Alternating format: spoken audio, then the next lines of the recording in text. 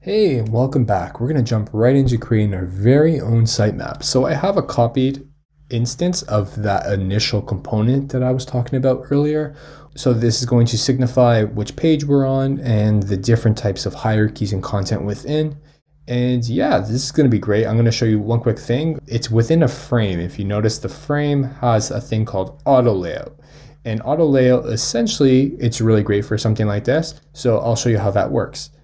It's going to structure the content vertically, and you can set the spacing between. So this is the container for the pieces within.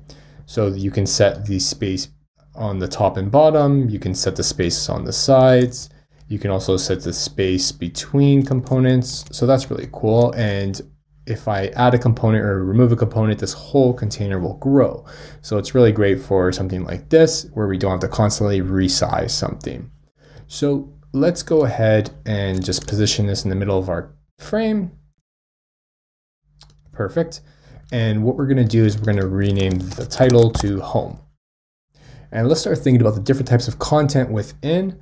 So we're definitely going to have a search that's going to be public. We're going to have something like a shopping interest thing. I'm not sure exactly what that's going to be, so I'm going to have to sketch that out later. So shopping interests and habits. So we'll have that. We will probably have a login and a sign out on that page. So the reason why I'm even breaking this page down even more is so I can really understand what other pages I can get to or what other pieces of content I can get to from here. It also allows me to really understand maybe how I should structure that content when I'm thinking about how I place those items on a page, especially through wireframing. So what we'll do is we'll duplicate the search in here. I guess we're just gonna have to detach this whole instance, and that's totally fine. Perfect, that will work. Okay, so we have search.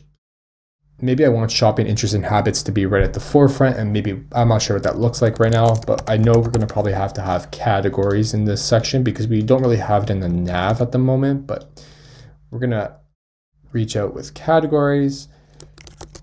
Deals, we'll probably have a deals section. Let's just copy this a couple of times. So this is all going to be public, and we're going to have a cart. Okay, what else? Let's think about the other things we're going to have that are related to members only. So we are definitely going to have a wish list, a way to get to the wish list. We are going to have orders. What else do we have? And a profile. So these are the different things that we will have. I've kind of listed the navigation in here that I've kind of proposed prior. It's up to you, really. It's going to depend on whatever your preference is. It allows me to really think about the structure of the entire page as well as the navigation in one shot. So that's, like I said, that's just a little bit of preference. So I'm gonna copy this all the way over here, and let's start thinking about shopping interests and habits first. So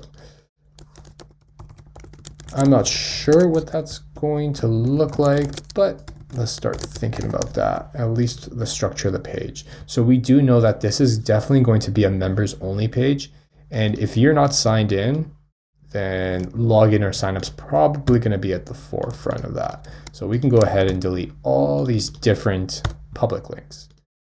So probably there'll be a way to like discover new products, maybe like a my interest portion, like where you can edit them or see what you're currently interested in. There'll probably be some categories based off of those interests, and there'll probably be maybe like some deals. I think that's pretty sufficient right now, since we're just trying to get a sense of what the overview of our app looks like. And the second step is categories. Let's build that one out too. So categories, we won't necessarily need to have anywhere logins. We can go ahead and actually select all of these. Oops. We can delete these, and a quick way to switch to the public instance is to just go into our instance panel over here and select public, and automatically that changes to the color. So let's think about what could be on the category page. And what links may link elsewhere. We may link to certain pages that may seem redundant, like trending items or whatever that means. That may just link to like a page that is like a default list that we reuse over and over again, but we just name it differently, whether that's like deals, results. So just something to think about. Trending items may be there. Oops, Command C. What else may be on the categories page? Probably like this is going to be a page where we can get to the different categories throughout the entire application. We do know like with larger products like this, there'll probably be like categories around like gaming all the way to like fashion and maybe health. So it just is probably pretty vast. So we'll probably have to break this out just a little bit, like, and make it more interesting. So we'll probably have like a trending item section or something like that. Maybe some more like most popular categories. We'll definitely have like an all categories section. And we're going to probably have like a deals section again. So you'll start seeing like there's a deals section here and deals section here. And like we probably won't show all the deals, but we'll give them a sneak peek and they'll probably be redirected to some sort of redundant type of page that we kind of reuse over and over again. I shouldn't say redundant, more so that just a reusable kind of like page. So I think that's pretty sufficient for categories. What else do we have here? Deals. Okay. So we got deals. And like I said, this could be something easily accessible. So you can get it primarily, but you can access this from like the categories page and elsewhere. So the deals page probably has like the trending deals, probably has deals based off of categories. So I'm not sure if these are the right choices right now. And that's a good thing to remember when you're designing. Like everything that you're doing without user research is definitely an assumption and you should treat them as such. So just something to think about as you're building. Don't just build the first thing that comes to mind. Go out and test with users. I'll definitely cover that in another lesson. So we'll have here all categories. So I'm just going to go member only. So there'll probably be like a member only section. If you are signed in and if you have enough content or data that our developers will be able to pull from and match you with certain deals, like deals just for you. There we go. Deals just for you. I like that. I think that's pretty sufficient for now. See, now we're getting a sense of like what each page should probably have and where you can access it through the hierarchy. Wish list. I'm going to call it wish list for now. We've been calling it saved, but I don't think that really does a good job of indicating what exactly it is. I'm going to actually steal that button, because this is going to be a members only section. Definitely a members only section. So we have probably like your saved items. Maybe there's multiple lists, but we can handle that once we start wireframing. Sharing, we'll be able to share. So we have to think about maybe where that leads. And similar items. So another way to get them into the funnel of buying other items that are probably relevant to their needs. So we have a wish list. What else is there? Let's copy this. And so we have orders over here. So that again is going to be a members only section. So let's do that. So, well, if they do come into these pages, I'm thinking about having them be hit with like a registration block. So you can't necessarily create a wish list if you don't have an account with us, or you can't really order if you don't have an account with us. So if somebody comes in and they don't necessarily sign up yet, then they'll be blocked to actually access these types of pages.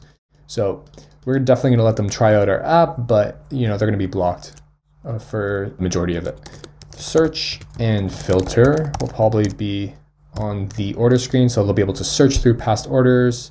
What else do we have here? We have in progress orders and past orders. Maybe there is somewhere like a customer service based thing, like a help. Maybe a help section. So that's good to just think about. What happens if an order is lost? What happens if an order is late? So customer satisfaction is very important. And we have orders, profile, and cart. Okay, let's think about cart first. This is not a members only page. You can view your cart. You just won't be able to check out. Let's just switch out with public. So we'll be able to see like items in cart. What else will we be able to see? Let's duplicate that a couple times. We'll probably be able to see maybe similar items. I'm not sure if that's relevant right now, but I'm going to put it in there anyways. And I think that is fine. So items in the cart, and the last one, we're running out of space. So I'm just going to shift these all over a bit. Bum, bum, bum. And there we go. And profile. So this is definitely another members only section. So I'm just going to copy that and bring it in. Oops. You see how they just kind of like with auto layout, you can just kind of like place things so easily. It's really great if you're like designing for one use case. Figma has yet to really implement something that makes it totally responsive. So I wouldn't necessarily use them like when creating containers for a responsive website. For mobile, if you're focused on just creating something that's maybe like growing or shrinking, then I think it's really great, and we'll build that out as well eventually. So profile, what do we need to think about? If they are not signed in, they're definitely going to get hit by a wall here. So let's just do a members only section. And so the different types of things they can see here. They'll be able to see like my profile, I'm guessing like, or account. So account settings, Command C. So we're just gonna copy these. They'll probably be able to see like their interests, maybe stuff like customer service could be here tucked in somewhere. What else could be here? I think that's fine for now, actually. So their account settings, that could be anything from like their profile image to payment methods to address settings. Interest is definitely just like categories that they fall into, and we have customer service just in case we can link back to if they need help with something. And possibly orders, maybe it's another way to get to the order screen. Okay, so that looks like the first kind of tier. We can easily lay this out nicely. What I want to do is just select all of them and go and click up here and distribute horizontal spacing. So now they're all evenly distributed, and we'll just center that as well. What we can also do is there's a plugin called Autoflow. So we'll click that plugin, and there it is. And this is really cool. I'll show you how it works. So if I select this container and then this container, it'll automatically create a line. And you can customize what that line will look like. Right now it has a 100 pixel radius. If I select 0, it'll just make a straight line. So we can use that. That looks great. So now we have our structure. I like this a lot. And we can remove that for now, and we can just select all of these. And I'm not really worried about like the structure of what my current page structure looks like here on the side. I mean, these are meant to constantly be reworked, shared with others, and kind of like constantly recreated and refined. So don't spend too much time on making things perfect. So that's our first layer. Let's take another look at it. We have shopping interests, we have categories, deals, wish lists, orders, cart, profile. That seems pretty sufficient. And let's stop here. In our next video, we'll get into building this out just a little bit more.